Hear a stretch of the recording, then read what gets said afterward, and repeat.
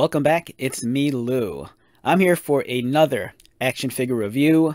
Alright, so today we are hopping into the time machine and traveling back a whole 24 years. As we look at this is the 1999 Son Goku Super Saiyan Level 3 by Irwin Toys. So this figure is 24 years old. As you can see, the articulation scheme isn't really happening.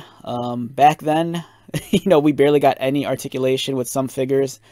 This one, all his arms rotate, and then his head rotates. But due to the nature of his hair, it kind of prevents his head from fully rotating. And over the course of time, the glue wore off, and his hair just kind of fell apart. So it's kind of wacky, but I could glue it back on, but I don't know, I'm kind of hesitant to attaching it permanently. Alright, so let's take a look at this. It's Super Saiyan Son Goku, level 3. By this time in the story, Goku is dead, which explains why he has the halo up here. It's a nicely sculpted figure for this time period. As you can see, the folds are pretty well done. The paint application is nice, and his face, this is an issue I actually have with some of the modern figures also. The sculpting on the face is really soft, so you lose a lot of the facial details around the nose and mouth.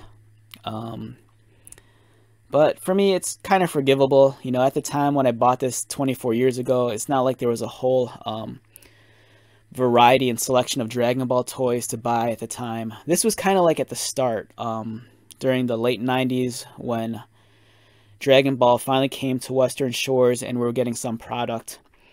Probably wasn't until maybe like the year 2000 that we were getting a much more larger surgence of Dragon Ball action figures.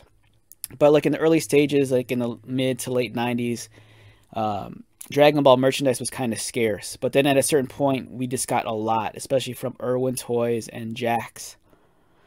Right, so it's a nice figure, and here's a comparison with a modern budget figure. This is a Dragon Ball Evolved figure from Bandai.